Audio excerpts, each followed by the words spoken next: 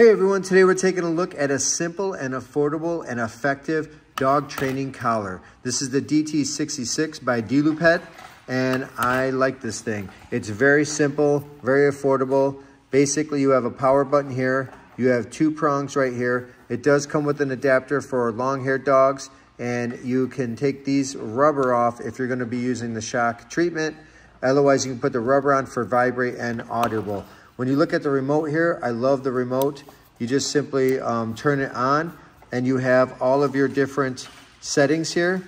So you can see how much shock that you're giving, how much vibration and sound right here. So that can all be controlled and adjusted, of course.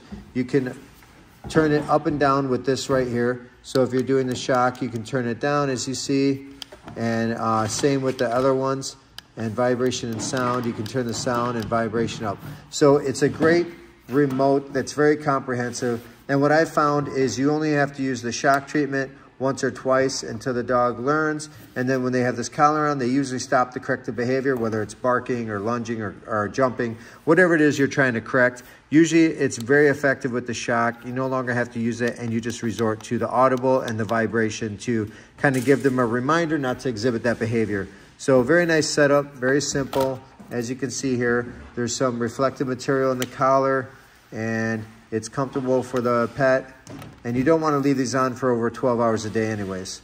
So when you're not correcting the behavior, do take them off.